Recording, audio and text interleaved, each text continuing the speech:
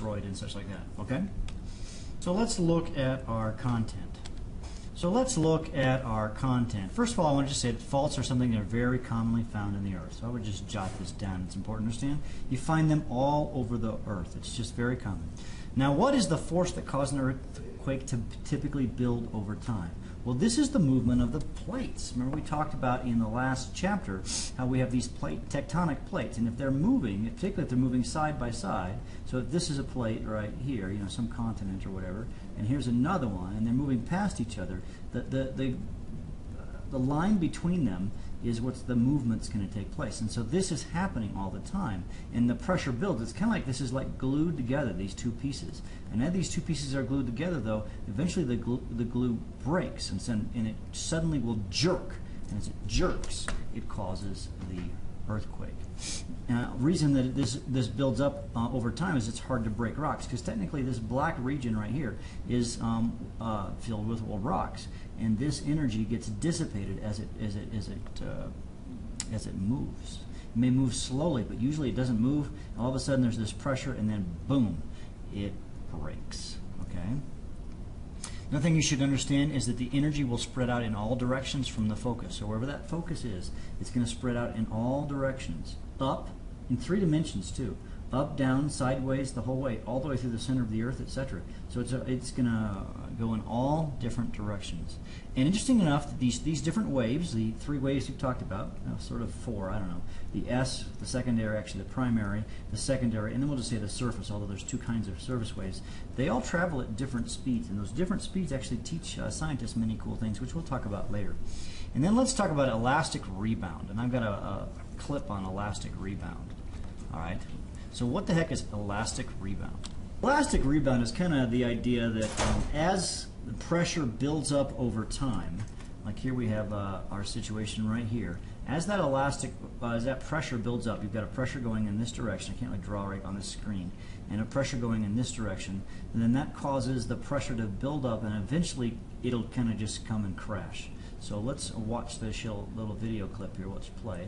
Now watch the pressure building up, and it deforms it, and then there's a fault crack.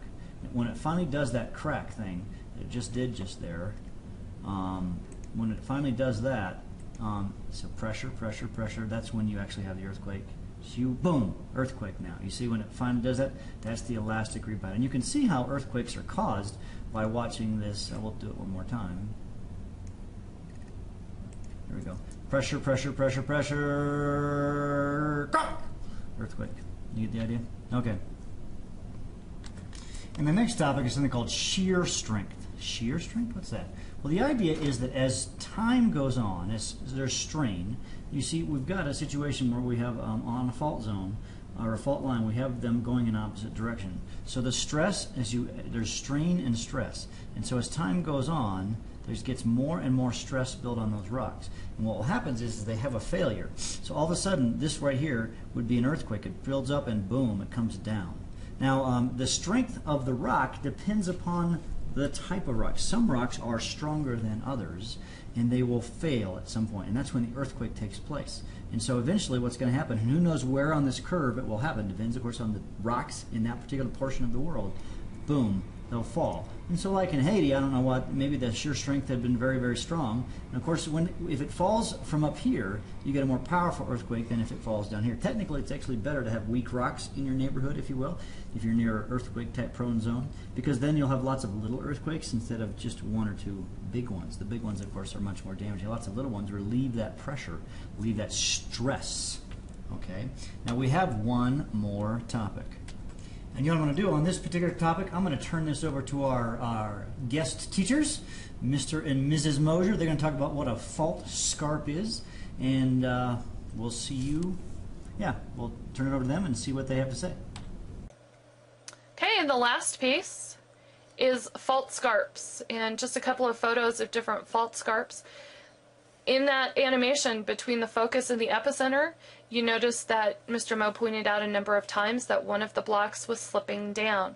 Well, this top picture up here, this is from the Alaska 1964 earthquake, and you can see where the land surface is, where the scientist is standing. That's the new land area that got exposed. So that's 10 feet tall, Yeah, 10-foot fault roughly. scarp. That's a lot of ground motion that happened in one earthquake, and that happened over a very, very large area in Alaska. We'll look more at that earthquake as we go through. This whole part right here just kind of dropped. And this part went up, but relative to each other, one whole side of it just dropped straight down. The bottom picture, you can see guy walking out in the field. These are scientists out here exploring. But you can see that bottom solid line up to the top line that has the tick marks on it, showing you it's going down. That's a fault scarp there. So Yep, it's just slipped right there, slipped 4 or right 5 down. feet tall. And again, that's a fault scarp. And then probably the one that makes a little bit more sense to you, there's a track. We've all seen tracks. They don't go like that. The bottom dropped out of my track. And that's exactly what a fault scarp is. As a block moves down relative to another, you can sometimes see these features in the ground. Old ground surface used to be level. And now This whole it's thing not. now is where it slipped down the hill. And that, my friends, is it. We are done for today's lesson. We will see you in class.